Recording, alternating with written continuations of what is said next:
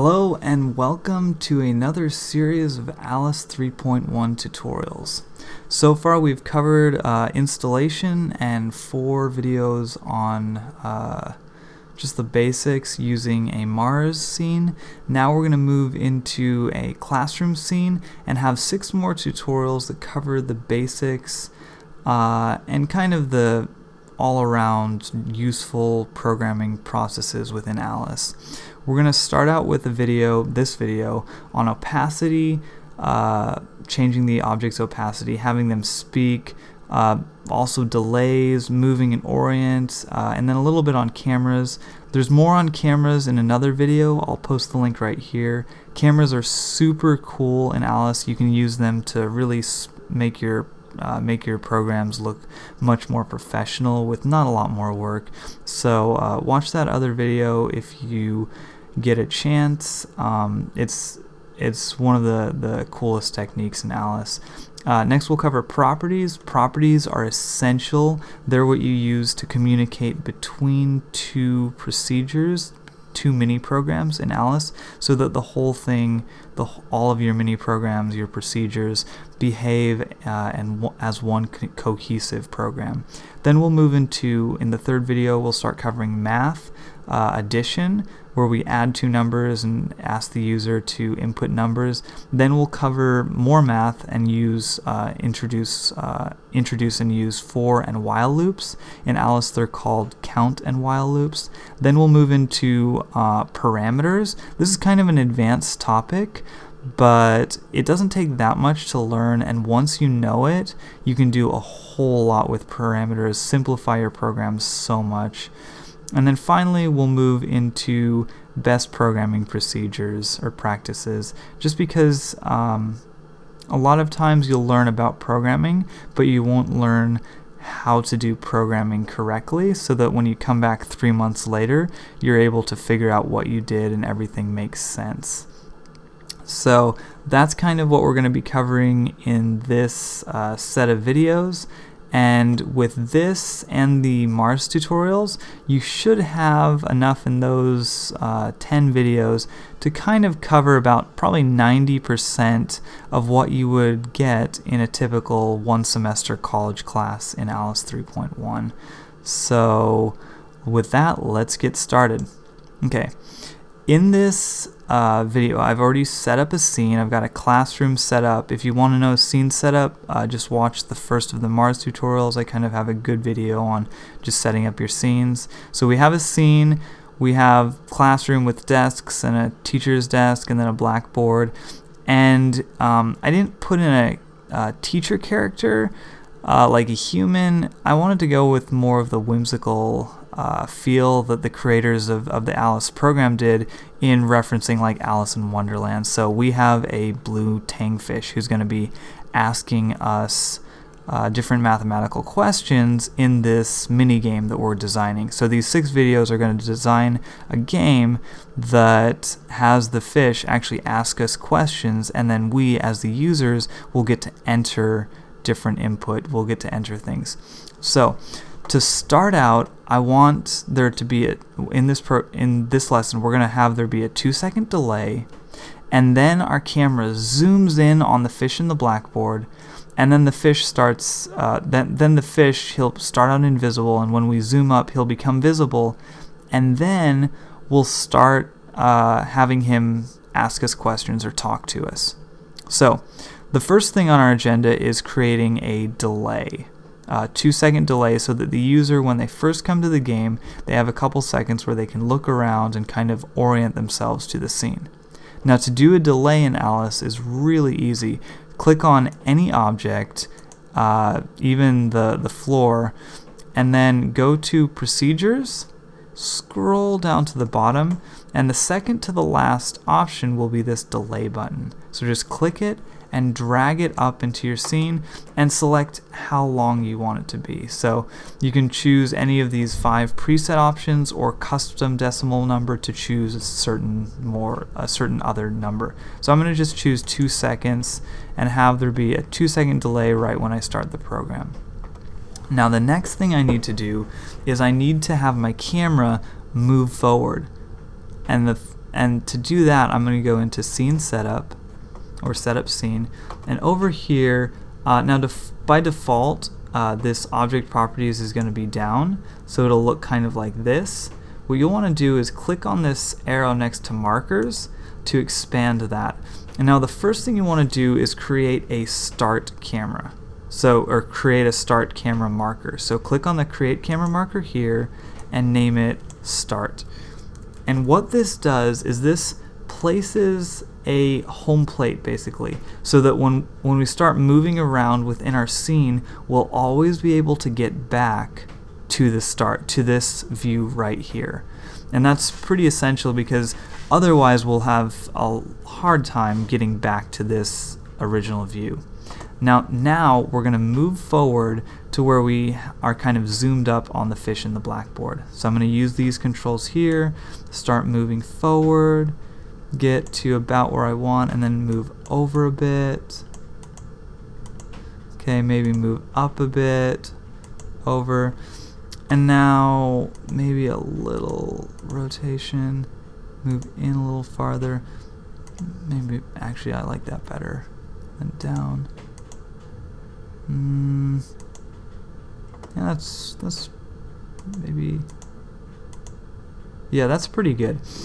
And then actually I'm gonna click on this rotation button and then choose the fish and change how he's looking at us a little bit.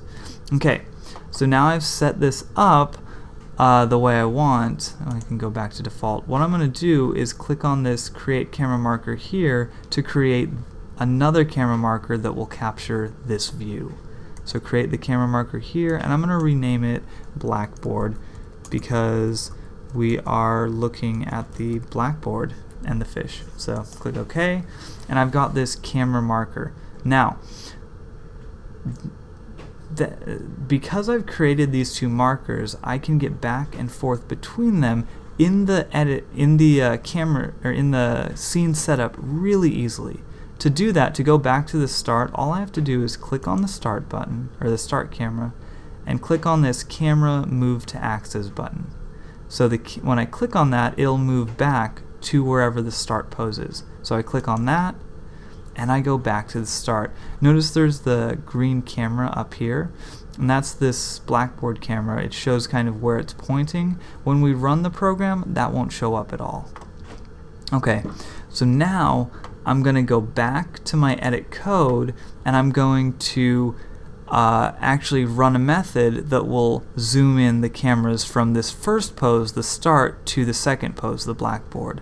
Now to do that, I'm going to click on these options. I'm going to go over to this camera because the camera is the thing that moves from one to the other. And under procedures, I'm going to scroll up until I find the Move and Orient To procedure. So I'm going to drag that, drop it in here, and have it move to this blackboard. Because when we, over in Scene Setup, when we created the two poses, those two poses, start and blackboard, were actually added to our list of characters, our list of objects. So I was able to just drag the Move and Orient To and choose this blackboard. Okay, so now we can kind of run it and see what it looks like. So there's a 2-second delay, and then we move up right to where the fish is. So our camera is working correctly. Now the next two things we need to do are, one, we want the fish to be invisible, and we want to zoom up to him and then he becomes visible. And then the second thing we want to do is we want him to say a few things. So to make him start out invisible and then become visible, first we have to go back into Scene Setup, and then we have to go into the object properties, and right now we've selected the camera. What we want to do is we want to select the fish. So to select the fish, I can either click on him, or I can go over in the object tree, choose and click on him there, or in this selected, I can click on that and go down to the blue tang. So all three of those are equally as well. And notice that when I did that, he became selected here and selected there. So either one of those will select him, and it'll work all the time. So now that I have the fish selected, I'm going to scroll down, And under opacity, where it says 1 or 100% opaque, meaning fully visible, I'm going to click on that and go to 0, which is totally invisible. And then anything in between, if you were to choose that, would give him kind of a ghost look, where he'll be partially invisible but not fully invisible. So I'll click on that, and now notice he disappeared.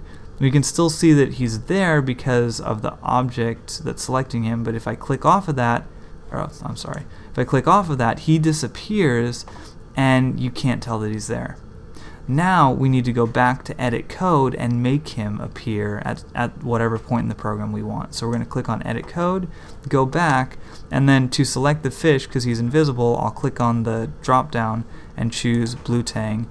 He gets selected, and then there's these 3 tabs: procedures, functions, and properties for each character. I'm going to click on properties, and down at the bottom there's this great property called set opacity. And I'm going to drag that up, drop it in, and change it from 0 back to 1. I'm not sure what's going on there. So this will change the blue tang's opacity from 0 back up to 1. And then let's run that and see how that works. So we start out, 2-second delay, zoom up, and now he appears. So those 3 buttons are kind of what we want. We want delay, move and orient to for the blackboard, and then set the opacity to 1. And then the final thing is we're going to have him say a couple things. So again, you have to click on the blue tang. So choose this, go down, select the blue tang, and then under procedures, the second procedure for most objects is a say. There's also the think, which you can use to have the thinking bubble, but we're going to do say. So I'm going to drag in 3, and the first one, he's just going to greet us, say hello. That's just a default. The next one, I'm going to drag in, instead of hello, I'm going to choose a custom string, and I'm going to have him say, you must answer the questions, because he's going to be the one asking us questions in the future lessons. And then the final thing he'll say is, you've won, which will happen at the end of the game if you win. Choose OK, and so now we've kind of set up that different options, and then in between the you must answer the questions and you've won, we're going to stick all the rest of our program. So now we're just going to click run one time to see that everything is running correctly. So 2-second delay, we zoom up, we have the fish say hello, you must answer the questions, and you've won. And that looks pretty good. One more thing, because this is kind of a long string, I'm going to make it a little longer. Click on add detail, go to duration, change that from 1 to 2 seconds so that it gives us enough time to read that, and then we should be good. So that's kind of how to do delays, have your camera move, set opacity, and have the characters say things. In the next lesson, we're going to cover properties, which are an amazing thing that you can use in Alice, and don't miss out on that lesson. We'll see you next time. Bye.